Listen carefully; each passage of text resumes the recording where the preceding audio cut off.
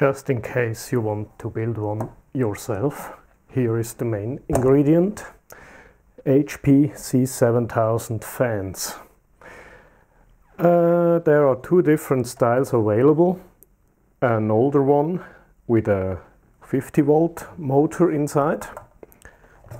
Let me see. Yes, that's that one.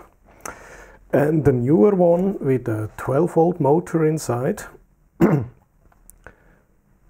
And you can see the difference by looking through that opening.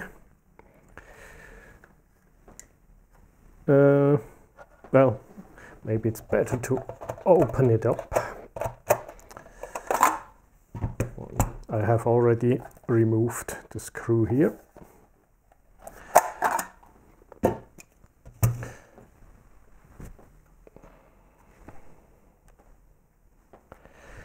That's the old version with the 50-volt motor. You can see here this DC-DC converter. It's even written on it in case you don't believe me. 12-volt input. The output is about 48 or 50 volts, thereabouts. The new version has thicker cables.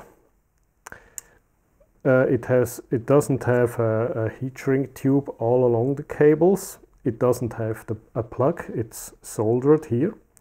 What you see from the outside is, as I said, the thicker wires here.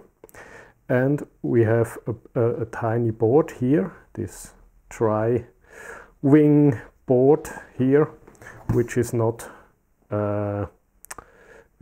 there on the old model. The wires go directly in the motor.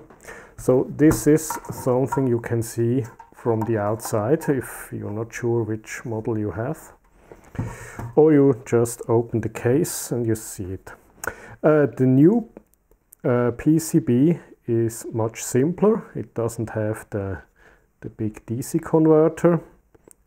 It has the same chips in the front. So it's completely compatible with the old one regarding the connections here. So if you have a C7000, you can flip the two, take one out, put the other in, no problem. They have the same part numbers, or the same, where is it? Spare number here. It's the same for both. The difference is the vendor code is different. Now I'm not sure which one. Oh yeah, okay. That's the one with the big opening for the soldered version. That's the one that has only a tiny slot here for the old version. So the new version is vendor part number. Well, you can read it by yourself. Also, the generic part number has changed. So this one is the old 50-volt motor. Vendor part number, generic part number. The difference is, if you have the old one, I would recommend you to use the board that is inside the case, that board here. There are two jumpers you have to solder on to make this fan blow some air. The newer one could be used when you desolder the three wires, and then you take an RC motor controller from an RC shop like Hobby King or something. It must be a motor controller that is able to supply 12 volt and about 20 amps. If it is stronger, no problem.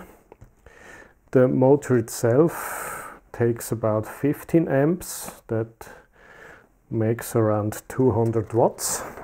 Well, the jumpers I mentioned for the old model, they look like this.